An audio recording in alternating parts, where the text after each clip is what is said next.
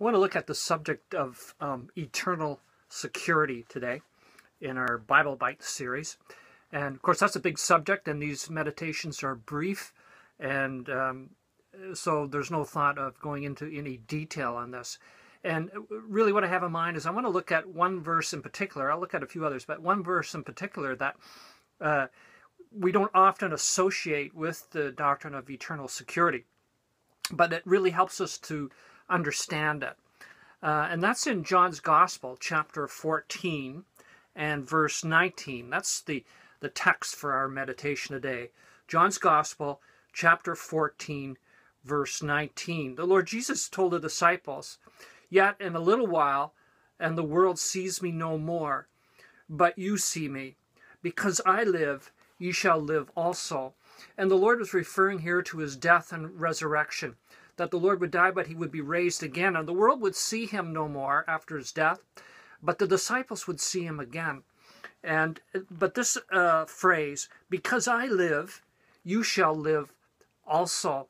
And in this verse, I see the doctrine of eternal security, because the life that we have as Christians is the life of Christ. This is the life that has been imparted to us. It's eternal life, but it's the life of Christ. It's a new life.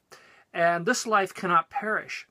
If Christ can perish, if that life that he is now, after the resurrection, can cease, then the doctrine of eternal security, of course, then is not true. But it's impossible that he should die again. The scriptures are very clear about that. He's been raised in the power of an endless life. That life can't come to an end. And because that life can't come to an end, our salvation can't come to an end. You know, it says in the Epistle of John, chapter 5, verse 11, "And this is the record, that God has given to us eternal life. And this life is in his Son." You see, the life is in the Son. It's the life of Christ, the resurrected one. And he can't die anymore.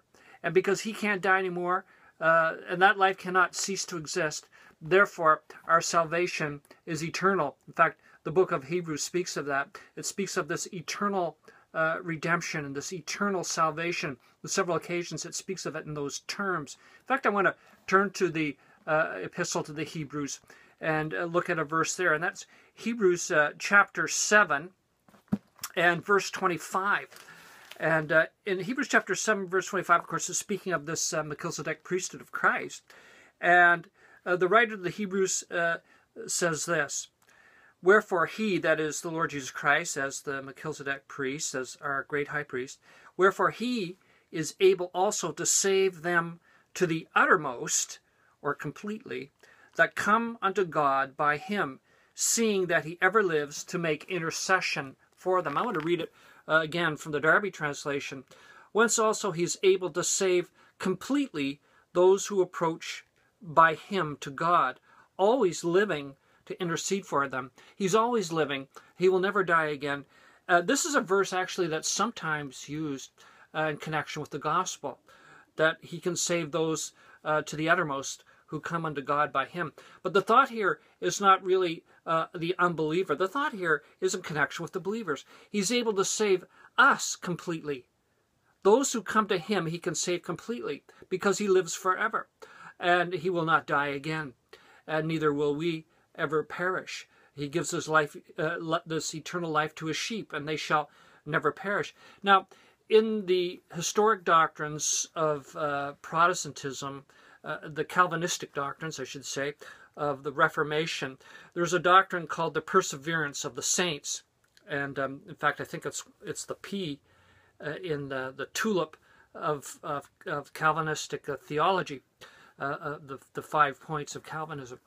And I have no problem with that doctrine in of itself. The fact that the perseverance of the saints, on the face of it, suggests that every believer will ultimately be saved. No problem there. That goes right along with the doctrine of eternal security. It's just, in my mind, it's just another term for the same thing. But lo and behold, some say, who believe in this doctrine of the perseverance of the saints, who hold to the strict views of the Calvinistic system, they say eternal security is false. In other words, they put sort of a lack of assurance on it, that we have a lot of it falls upon the believer, that in the end we have to persevere, and if we haven't persevered in the end, then it just turns out that we were never believers in the first place. So in a sense, it's sort of that blessed unassurance doctrine. I cover some of this in my book, Lordship Salvation. If you're interested, you can get it through Believer's Bookshelf Canada or Believer's Bookshelf USA. It's just simply called Lordship Salvation by Brian Reynolds. And I look at that whole idea of assurance and this doctrine of the perseverance of the saints. But really, when you come down to it, it's not the perseverance of the saints. Okay, it's not our persevering that keeps us. It's the preservation of the saints by a faithful great high priest. And this is what we see in Hebrews chapter 7, verse 25. And of course, it's what we get in our verse, John chapter 14, verse 19, that because I live, rather, you shall live also. It's his life that we have, and this life can never perish. And so the believer can never perish. And it's just amazing to me that those who profess to believe that the child of God will ultimately make it and will not perish, at the same time will deny the doctrine of eternal security. So to me, it's kind of baffling in a way, and it throws a lot back upon us rather than upon the Lord's grace. It's our high priest that will save us completely. And there's another verse, a third verse in this regard, we get in 1 Peter chapter 1, where Peter speaks of the resurrection of Christ and our new birth.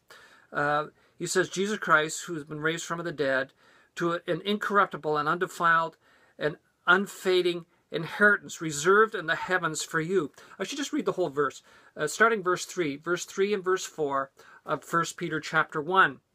Blessed be the God and Father of our Lord Jesus Christ, who according to his great mercy has begotten us again, that's the new birth, unto a living hope through the resurrection of Jesus Christ from among the dead. You see, this life after death, the life of Christ, the resurrection and life of Christ, we've been born again. This is the life that we have. Notice, to an incorruptible and undefiled or unfading inheritance. In other words, now we have an inheritance waiting for us in the heaven. It's undefiled, unfading. Rust and moth can't corrupt it, the Lord Jesus said. It's unfading. It's in the heaven. It's an inheritance. But notice, it's reserved there for you. It's reserved there for the believer. But then he goes on to say, who are kept, that is the believer, who are kept guarded. I'm reading now from the Darby translation because that gives the literal sense of the Greek here. Who are kept guarded by the power of God through faith for salvation ready to be revealed. And this salvation he's speaking of is the final salvation, the salvation of our bodies and resurrection and so on, and being brought into our heavenly inheritance, which is reserved for us. Okay, so there's two things here. The inheritance is reserved in heaven for us, but meanwhile, we are kept guarded for that inheritance. That's two things. Now, I'll give you a little illustration of this. For example, you may book your airline flight, reserve it online, and it's reserved there for you. Your name, you're given a confirmation code, and so on. So your seat is reserved on the plane. You check in online, it's reserved on the plane. But say on the way to the airport, you're in a car accident, God forbid, or you have a flat tire, or you get caught up in traffic, or whatever, and you don't make it, then the seats that's reserved for you, you'll lose it. And this is the two-sided aspect of this. Our inheritance is reserved for us in heaven, but we're not going to have a flat tire along the way. Okay, we're not going to lose it down here through some misdeed of ours. We are kept guarded by it says here, by the power of God. He will bring us. It's our faithful, ever-living high priest that will bring us through. Grace saves us, grace keeps us, and grace will introduce us to glory. Therefore, the life that we have as believers will never perish. It's the life of Christ. May the Lord encourage you with this little meditation today. If you have believed on the Lord Jesus Christ, you have eternal life, and you shall never perish. Amen.